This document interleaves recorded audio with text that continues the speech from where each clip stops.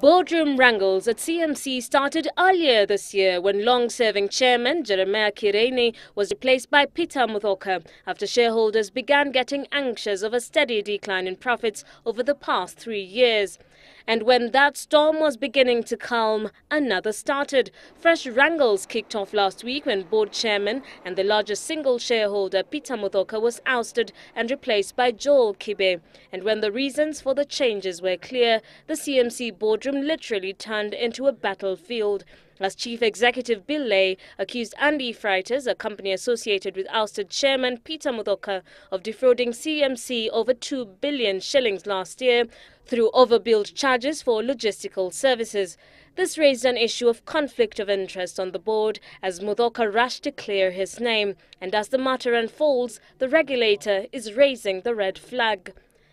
We will not hesitate to take directors who are involved even to court. The changes, Mr. Lay says, is for the best interests of the motor giant, which is home to a number of high-end franchises.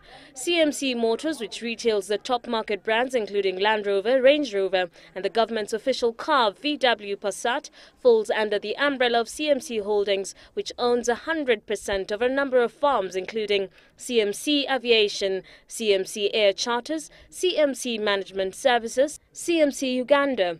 Notable directors include Charles Njonjo and Richard Kimoli, among others. Now, in an ideal situation, the regulator would have been informed about the challenges facing the board way before the matter got into public domain. But before the matter gets out of hand, CMA has now come in with some proposals. All listed companies should have independent directors. What has been happening is that most of the listed companies, because of their history, have nominee directors.